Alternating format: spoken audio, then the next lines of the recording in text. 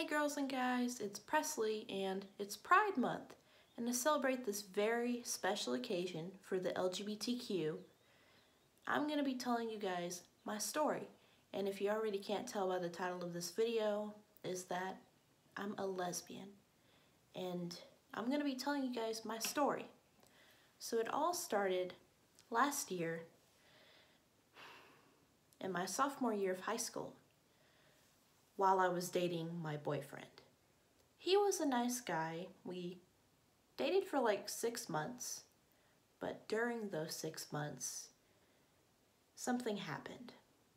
I started to develop feelings for girls.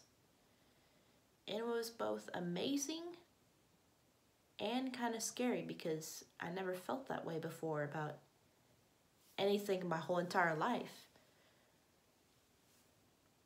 I thought it was the most craziest thing in the world. So after all that excitement and being a little nervous, I told my mom. And she, after I explained to her everything, told her my feelings, how I felt, what I was feeling, all of that, she accepted me. She was really supportive, and at the end of the day, she said, as long as I'm happy, she's happy. You know, I really needed to hear that. I really liked to hear that. It was really nice of her to say.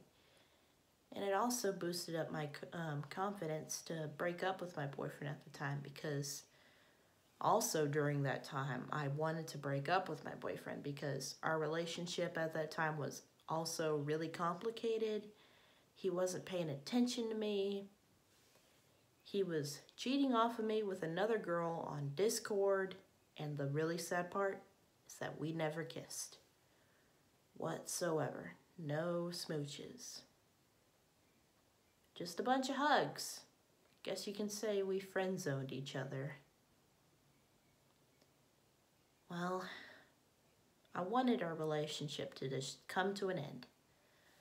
So, thankfully, I went up to the cafeteria one morning, sat across from my quote-unquote ex, and I talked to him and I said this: hey, you know what? Our relationship is really complicated and things haven't been working out recently. You haven't been paying attention to me that much, and I'm just breaking up with you. But we can still be friends. And thankfully, he agreed. He agreed. Everything went all well. I didn't hurt his feelings, because that was the most important part. Because normally when I talk to someone, I don't like to hurt anyone's feelings. And thankfully, I didn't hurt his. So I was glad that I broke up with him in a safe way possible. Anyway, a year has passed after everything that's happened, and after a lot of questioning about myself and my sexuality, I came to terms with it. I accepted myself as who I am and who I really like. Because it makes me happy. It makes me really happier than I already am right now. And I'm really happy to share you guys my story and everything else that's happened. So I'd like to thank you guys for listening and hearing my story and just being there just to listen. That's all. And before I go, if you are a lesbian, gay, bisexual, transgender, I'm hoping you're happy with your lives as well. I'm sure you guys are really happy, and I really appreciate it. I understand that not a whole lot of views are going to be posted right away, which is going to be okay. I don't need the views right now.